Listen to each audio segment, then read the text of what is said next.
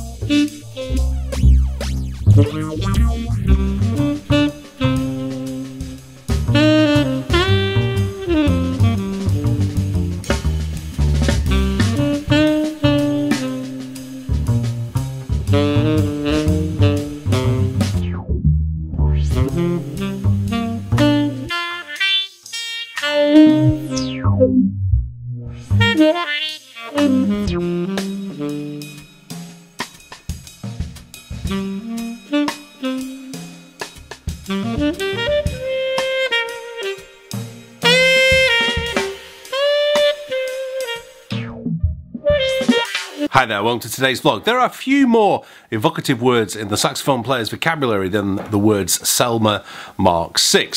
I was doing a little bit of research for this video, came across this article, as I'm sure probably you came across this video on YouTube. Now, it's a very well written article, it's a good story.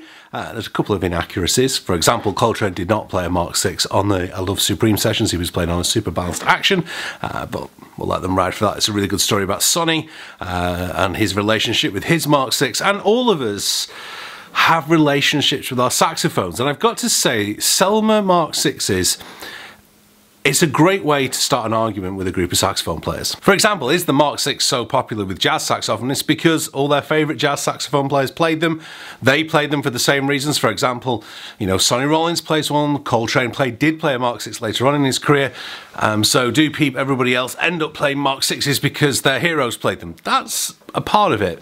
But I've got to say, over the last few months, and I can't go into too much detail on here, but there was an opportunity presented itself for me to change my tenor and to play a modern horn that was very close to my Mark VI.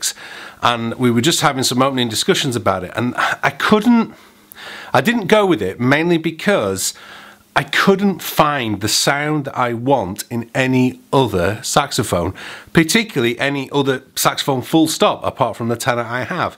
I picked that tenor out of a room of about 25 different Mark VI's. I spent a long time going through, and it was the saxophone that I chose that gives me the sound I want. Now, I've been very fortunate that one of my adult students has lent me, as well as the mouthpieces I was discussing in this video, he's left me his Mark VI to play. His Mark VI is a 1958 Selmer Mark VI in original lacquer, I think. We're not quite sure if it has had a re-lacquer. It's done a very good job on it. And I thought we'd do a little bit of a blindfold test. Can you tell the difference between mine is officially listed as 1956, but as I said in this vlog, when I found out the history from Selmer, mine was actually made in 1955, but wasn't sold till 1956, hence why it's said to be a 56 as per its serial number, but it actually was completed in 1955. So there's 3 years between these two horns, maybe 2.5 years between the two. Certainly, I know Selmer today think that people buy too much into the legend, but I've got to say, when I play the different horns, there is definitely a Mark VI sound, and amongst the vintage horns, it's the easiest to play. So therefore, for me, it allows me to deliver the results I want with the sound I want with the most ease of playing. That's where I get to in my 6. Anyway, let's hear them being played. I'm going to pixelate them out. I'm going to play my 6 with back to the stock neck again. I'm not going to use the KB Sax Vanguard neck. I'm just going to go back to the stock neck. Both horns are going to play the same mouthpiece, which is my Otto Link Supertone Master early 60s on an 8 with a D'Addario Select Jazz 3M reed filed.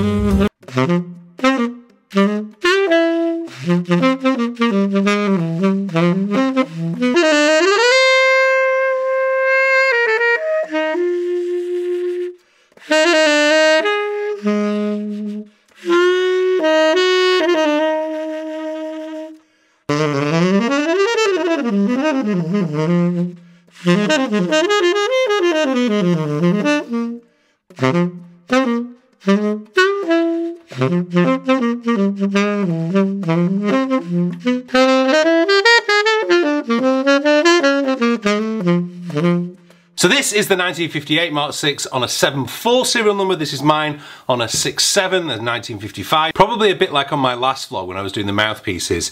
I will have noticed more differences between the horns than you did, because when I've gone back and edited the footage, albeit very, very briefly, just recently, I noticed that between the two horns when you're listening, there's very, very little difference. But to me personally playing them, there is definitely a difference. And there's definitely a difference in the way I'm playing. I'm much freer on my own instrument than I am on a strange instrument, even though this instrument is extremely closely related to it.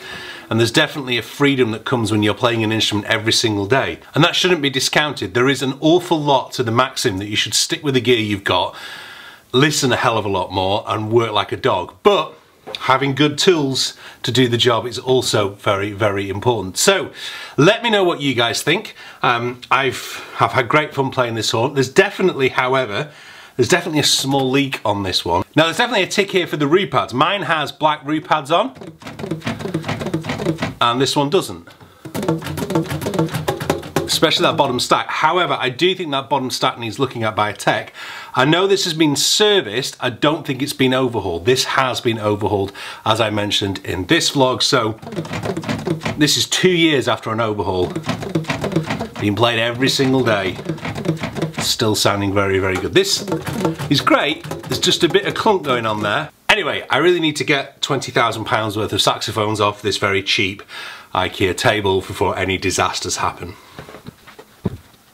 So I never really told you, did I? Sax number 1 was this one, the 1958, and sax number 2 was mine with the original neck. I can definitely tell how the KB custom neck, it really does give my saxophone a little bit more power, a bit more darkness. This one, very, very surprised with how well it sounded. It's got a bit more edge to the sound on it, hasn't it? Maybe I was pushing it a bit harder because it wasn't my normal horn. Anyway, I hope you found that interesting. Certainly what's noticeable is there is a Mark VI sound there, definitely between these of the same decade. So let me know what you guys think. I'm going to be back with a vlog. Jeff was asking about this. I've kind of ummed about it because the footage isn't amazing from sax.co.uk, but it might fill in a decent useful point to give you the option of hearing the Atelier Yamaha versus a standard Yamaha custom. Thank you very much for watching. Don't forget to check out, I can't point to it, but my last vlog here. This is what I was up to this time last year. Hit that subscribe button and please hit the like and the bell button as well. Thank you very much for watching. I can't even hit the screen for you, so I'll see you soon. Bye bye.